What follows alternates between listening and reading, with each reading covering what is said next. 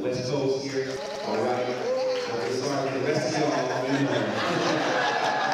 West Coast is the best coast. No, I'm kidding.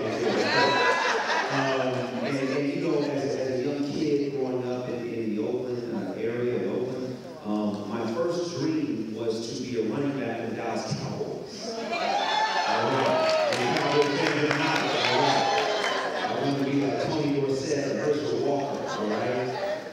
But my second dream was I was so curious about the film industry. When I would watch movies like Back to the Future and Rocky and Color Purple. Anybody see Color Purple? All right, you told Harpo to beat me.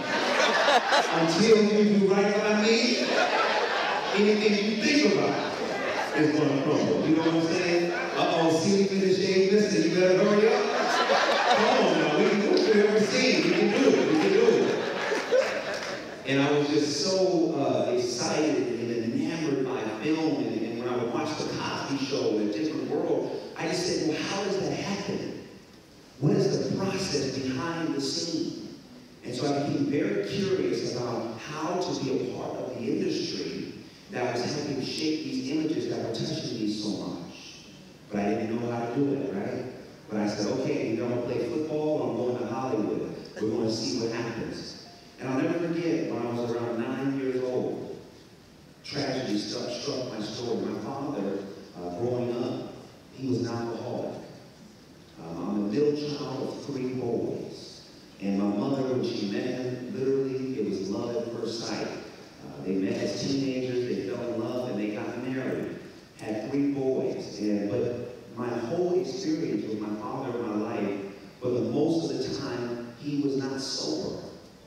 He took a job at UPS, and it was interesting because we had lived in the suburbs of the Bay Area, out in Pleasanton, which was very much, you know, white picket fence and 3-car garage and all of that. And we had that as a young kid. And my father worked at UPS. As he was trying to make his way up the ladder, he started drinking socially. And what happened was his father was an alcoholic, and his brothers had struggled with alcoholism, and I believe his father's father had dealt with alcohol. So as he was trying to keep up with what was going on in his job, he activated something in him that he did not know was going to be as devastating as it was. I'll never forget, there were times when I would come home and he wouldn't even be there.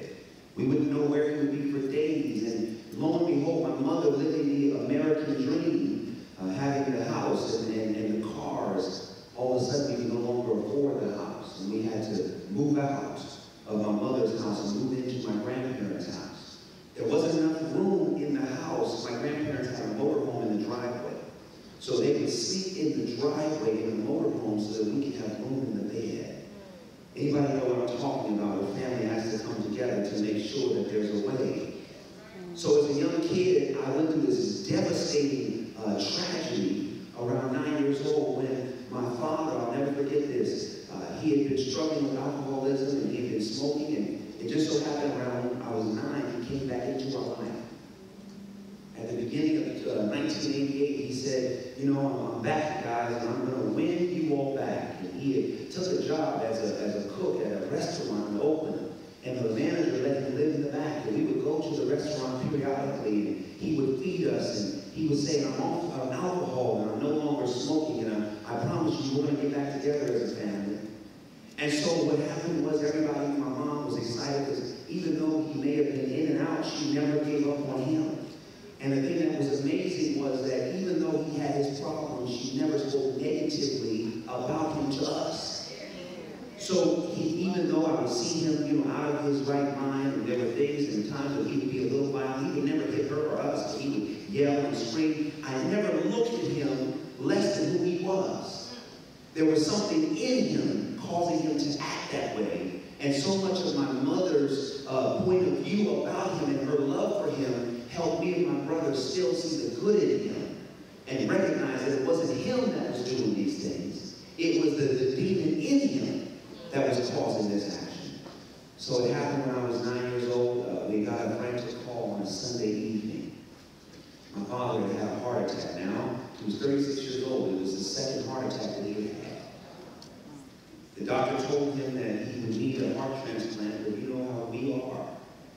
especially as black men, when we know that we need to go to the doctor, we don't like it. And so for him, he knew that there was a problem, but he ignored it. We got a friend call and he had a heart attack. We went to the hospital and they admitted him that night. The next day we go to visit him and he is totally, he's up in the bed. He says, you guys, I promise you when I get out of this hospital, I'm coming back to church with you. We're going to get our family back together. And he said, I love you guys so much. The next day we were going to see him. Before we left the home after school, the phone rang frantically. My mother answered it. And next thing you know, she starts screaming. My father had died, had another massive heart attack in the hospital. They could not bring him back. We rushed to the hospital. My mother, when we get there, she says, wait here. She's gone for a long time. And when she comes back, she says to me and my brother, she says, come with me. And we walk into the morgue, and there is my father, laid out dead on the table. And she says, kiss your father goodbye. And we go, and we kiss him on the forehead, and he's as cold as ice. I'm witnessing this scene in my life, and I don't know quite what to do.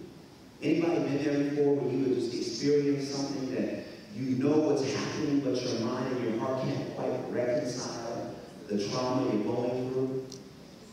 Then you know exactly how I felt. I could not believe that my dad was just alive, and now he's gone. I didn't want to go to the funeral because I just couldn't process what I was dealing with. But they made me go to the funeral. They said, okay, you don't have to go to the interment. After coming through this, I was in a state of shock because I didn't know how to deal with what I had experienced. And so Mom didn't have money, for therapy or anything like that. So what happened was church and movies became my therapy. You could not kick me out of the church. I would get there early. I would help open up the church with my uncle who was a pastor. I would vacuum, I would deacon, I would even direct the choir. All right, I would teach the Sabbath school. I was a church boy, okay? After church, when we would have food, I would, clean up. I would put up the tables and chairs because church gave me a positive outlet to process the hurt and the pain that I had gone through. And in movies, when I would watch films, it would really give me an idea of what was possible. When I would watch The Color Purple, here at the beginning of the story, these two sisters said that they would never part. And even though they faced great conflict, at the end of the day, love still brought them back together. And that spoke to me. That gave me reassurance that no matter what I went through in life, that as long as I had God, as long as I had love, and I kept my faith, that everything would work out. And as I began to tell people that I thought I might want to go into Hollywood, why would I tell people in the church that I wanted to go into Hollywood? I learned my lesson quick. They said, get the elders, get the anointing oil. We have to rebuke the devil out of him. Hallelujah, amen. You cannot go into Hollywood. And you cannot go into Sodom and Gomorrah. That is the devil's playground, boy. Football, yeah, you can go into the NFL, but you cannot go into Hollywood. And I kept asking myself, I said, well, as a young kid, I was known for sometimes being smart, having a smart mouth, right? And it didn't come because I was trying to be disrespectful, but I was curious. I said, wait, okay, I said, the Bible says, faith without works is dead. Right? The Bible says I can do all things through Christ who strengthens me. The Bible says the Lord did not give us a spirit of fear, but of power, love, and a sound mind. So you're teaching me that faith works, but then you're telling me when I get in the world that fear takes place. You mean to tell me that faith stops working, that God stops his power at the gates of Hollywood? The last time I checked, Hollywood is a man-made institution. The last time I understood who God was, God has dominion over everything in the earth. So you need to tell me he won't go with me as long as I keep him first? I need you to tell me, does faith